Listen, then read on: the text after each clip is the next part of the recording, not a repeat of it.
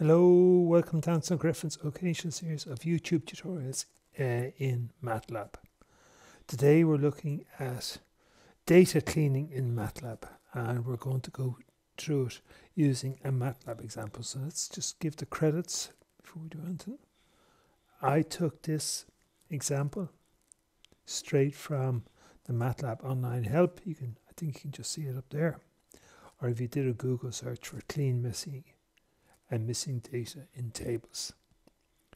Now, there is an easier way to do this, and that is the Ugly Data app. You just search for the Ugly Data app, and there it is, and you can download it yourself. And I also did a YouTube tutorial for the Ugly Data app. So if you're a little uncertain how Matlab works, I suggest you use the Ugly Data app. That's my YouTube video. Get rid of that. And you can download it from there. But we're not going to, we've that done already, so we're going to look at the example here. So I think it's fairly easy to follow. Matlab commented it fairly well, and I did a few extra comments. And we're here in a live script in MLX file, and I have the scripts in line. So T, we're reading in a table. There's a pre-supplied CSV comma separated file called messy, and we have the results in the MLX file in line, and we can't see it. I'll just pop it out here a little bit, and we can scroll up and down there. And we can see here that, say, where the mouse is there, that's empty. NaN is not a number. So you can see that there are a number of missing data. Okay, there's another NaN, etc. So we have Na and NaN, etc. So when we read that in, 21 rows and 5 variables. Okay. So let's just go on a little bit. There's we get a summary. I'm not too pushed about the summary. You can do that yourselves. Now, so what we want to do is, if you remember in another example, we used the find command, which is an index. So ismissing is an index. So we're looking at the table T, and we're looking for these 5 ways of describing a missing number, and that's returned to TF there. You can see it's a logical, so you can see if I just hover over that again, if it comes up, sorry about that, but can't get, there we are. You can see there's a 1 there, so that's a logical 1.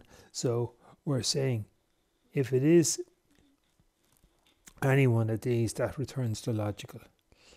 Then we just scroll down a little bit here, and then we get the 5 rows here. See here, we look at T, at TF, find the missing, that's the logical index, and the 5 rows in the second dimension, there we are, and we get them there. So there is the 5 values. So there's 1, 2, 3, minus 99 is 4, 5, so there are 5 of them there.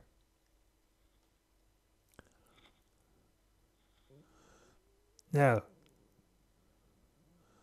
next thing what we're going to do is any of the values that are determined, say an NA, an NaN, or a blank, we're going to replace them with minus 99. So that's how we do that, and that's an inbuilt Matlab command. So if there are missing values, we put them in with minus 99.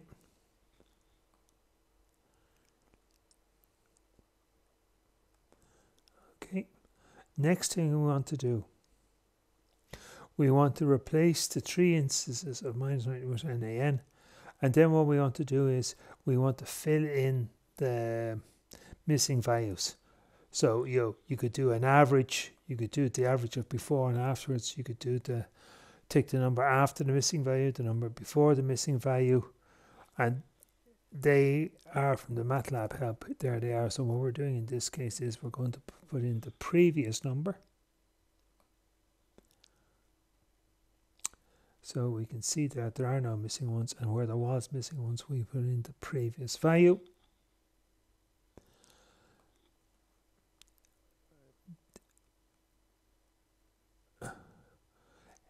rmmissing, so remove the missing value. So what we're going to do is we're going to create T3. Now if you remember, there was 21 and there was 5 entries, so 21 minus 5 is 16, so we would end up with 16, a table with 16 rows. Yep. Just go down a little bit there, sorry, mouse jumped me ever so slightly. There we have it, 16 rows by 5. And then we're just going to play a little bit at the end. We're just going to sort them.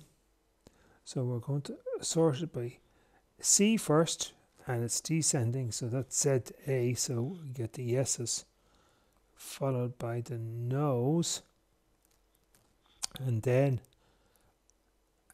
the yeses. There's a load of yeses, so how are they subsorted? We go to column A and they're ascending, so AB becomes before AF, AF becomes AR, GR becomes before JR, etc. And finally, we just want to reorder the columns, so we get column A first, then column C, then column B, then column D, and then column E. Okay, hope that helps a little, and we discovered 1 or 2 interesting MATLAB commands. Okay, so thanks for listening. Bye.